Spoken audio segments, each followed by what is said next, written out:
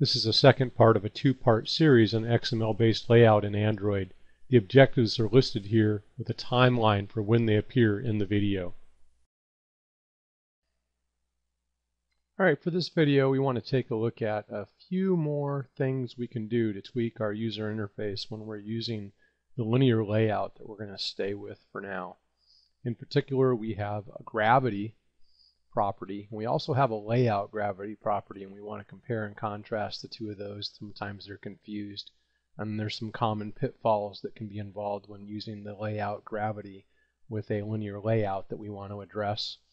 And then we also have a padding property and a margin property, which are sometimes confused, so we want to examine and compare and contrast those. And then we also have a weight property. And by using all of those things combined with the linear layout, you can get a pretty good graphical user interface going without having to spend a tremendous amount of time studying all the other layout managers and properties that can be set.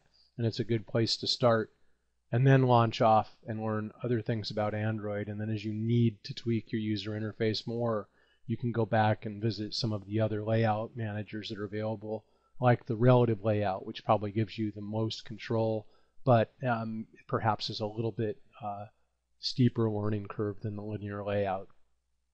Okay, so let's go ahead and dive in. All I've done to get prepared for this is I've created the standard project in Eclipse, and I've done nothing to it.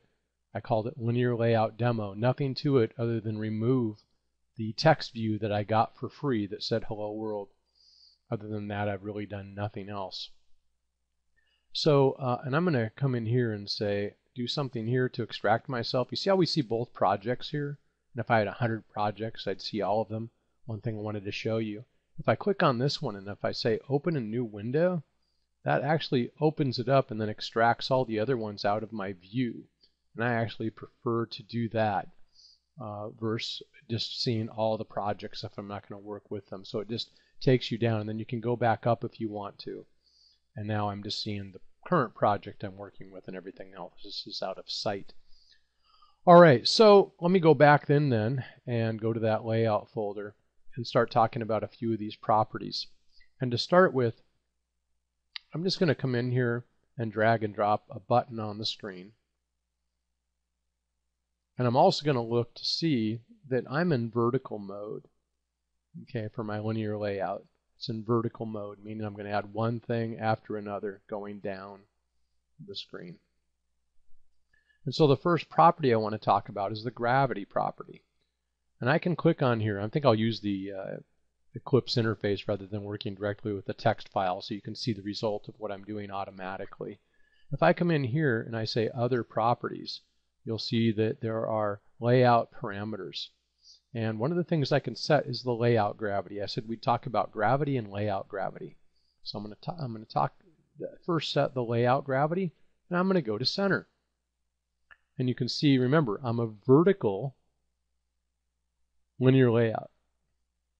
And I set a property that has to do with its horizontal positioning, and it worked just fine. I said let's center that. And if I come in here, and again, what did that do? All it did was add the layout property and set it to center here. And then if I come in here again and I can set my other properties, layout parameters, layout gravity, I'm going to go ahead and unselect that and say I want to be selected to the, and again I hate dealing with these menus, other properties, layout parameters, layout gravity. And I'm going to go with left.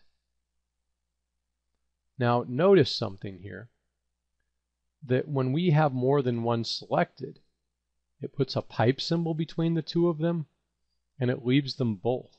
And it doesn't really make sense to be set to center and left. It makes sense to be centered, to set to centered, or to be sent to left, or be sent to right, but not to all three. And so sometimes you can combine, and again we're getting that artifact. You're seeing everything in here twice. When that happens, we need to close it. After we've saved it, I hit Control S and reopen it.